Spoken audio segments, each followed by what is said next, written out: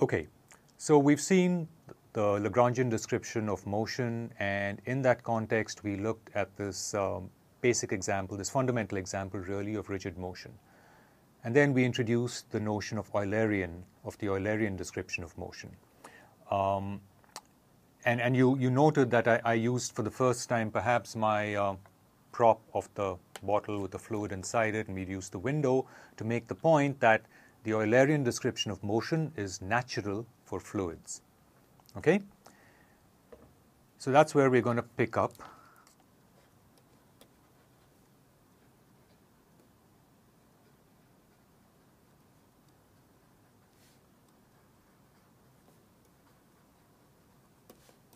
The Eulerian description of motion.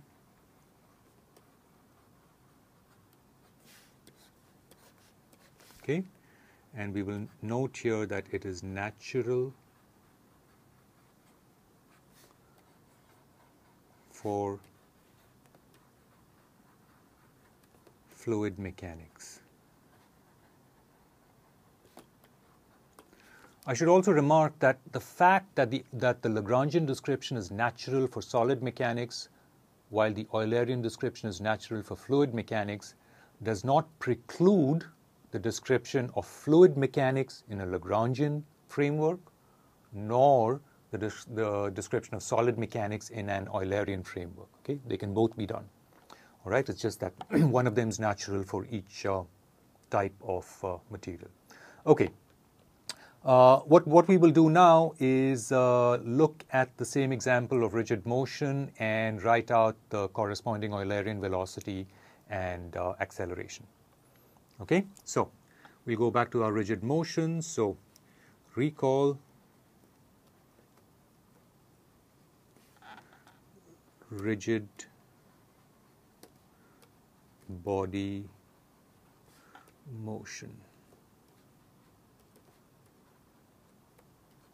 Okay, so same picture as before, basis. We have our body in the reference configuration, omega naught. We have put the position of a particle, capital X, and we are looking at a rigid motion. Okay, at least this motion is meant to be rigid, even though it may not look terribly rigid.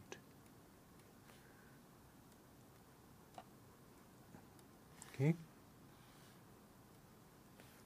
And this is c of time plus q of time acting on x.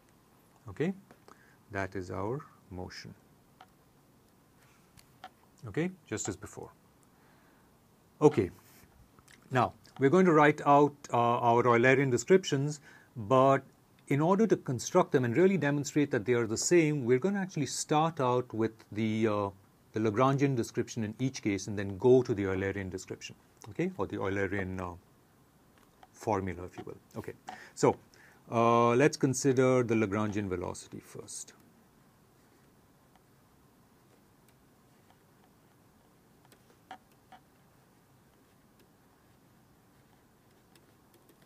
Okay, which is v.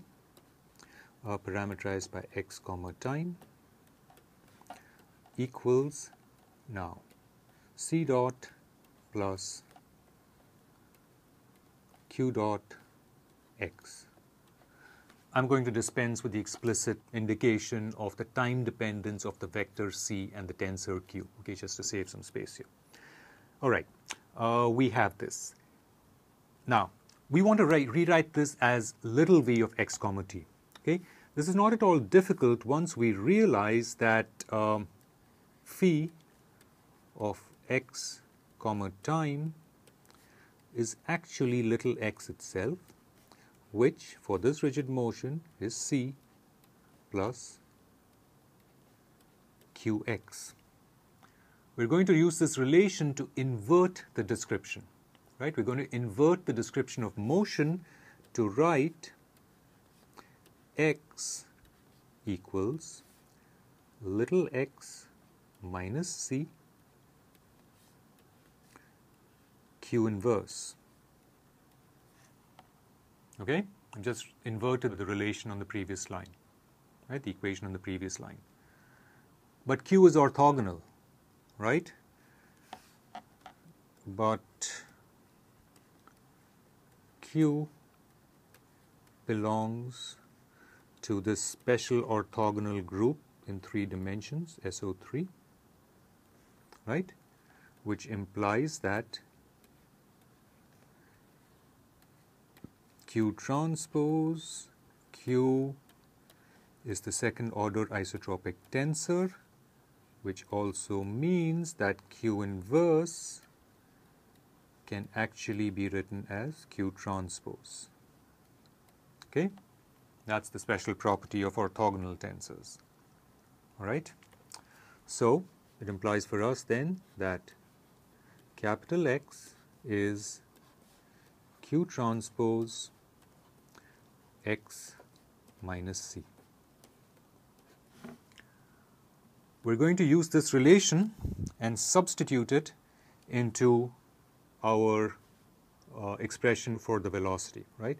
We're going to rewrite now V of little x comma time equals C dot plus Q dot. Now, before I finish that up, let's just go back one slide and recall what we had here. When we wrote things out in terms of the Lagrangian description of motion, right, we had this, right? And what we saw is that we had Q dot multiplying x, right? But now we're going to rewrite x. So we have Q dot acting on capital X, but that we're going to rewrite with the expression at the top of this slide, right? So we now have Q dot Q transpose X minus C. Okay? And straight away you note here we have reparameterized the same velocity, but now with the spatial position little x. Okay? Now, we're actually done here with writing on the Eulerian velocity, but we're going to do a little more work to make this more transparent and to connect back to something that you probably know from your earlier study of motion, right? Of your earlier study of rigid motion. In particular, what we're going to do is to focus our attention for about a minute on this quantity, Q dot Q transpose. Okay? In particular, we are going to note that we can rewrite this thing as follows, right? Let's start out with Q transpose, which, because Q belongs to SO3, is equal to the second order isotropic tensor, right? And this is because Q belongs to SO3, right? It's an orthogonal tensor in 3 dimensions. Okay.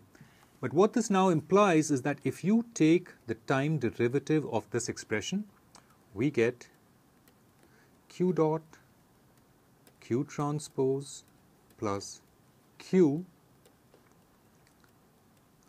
dot transpose, which is equal to, on the right hand side, 0, right? Because the second order isotropic tensor is constant. Okay? But then note that Q dot transpose is simply Q dot Q transpose the whole transpose. Okay? Which implies that, well, what does it imply? What does it imply for Q dot Q transpose? Right, think about it for a second.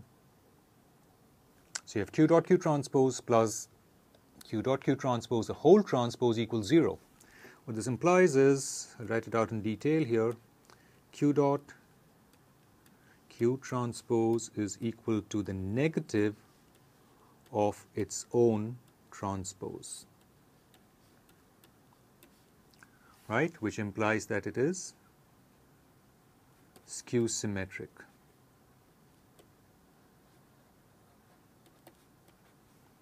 For convenience, we are going to label this product omega.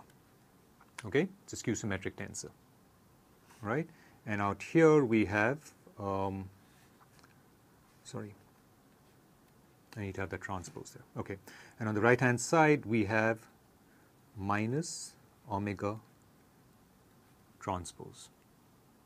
Okay, so what this implies for us now is that for rigid motion, the Eulerian velocity or the spatial velocity can be written as c dot plus omega x minus c, where omega is skew-symmetric, right? Where omega equals minus omega transpose.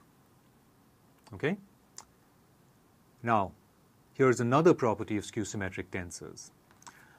It emerges that for any omega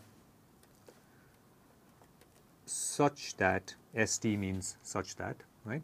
For any omega such that omega equals minus omega transpose, one can also write out the tensor omega in the following fashion.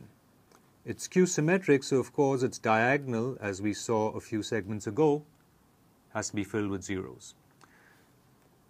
We can write it out in this fashion. We're going to write it out as omega hat 3, omega hat 2, minus omega hat 1, and it's skew-symmetric, right? So here we must have omega hat 3 minus omega hat 2, omega hat 1. Okay? I've just chosen to write it this way, and I'm free to do this. Okay? Because it satisfies all the properties of being skew-symmetric. We've not introduced any new properties in doing so. But here's the rub. A skew-symmetric tensor omega acting on any vector, and in particular x minus c, is simply equal to the omega hat vector cross x minus c, where omega hat is simply omega hat I EI. Okay? There is this way of rewriting the product or the action of a skew-symmetric tensor upon any vector. Okay? And this holds for all x minus c belonging to R3. Okay? It doesn't matter that we had x minus c in particular in this expression. It could be any other vector.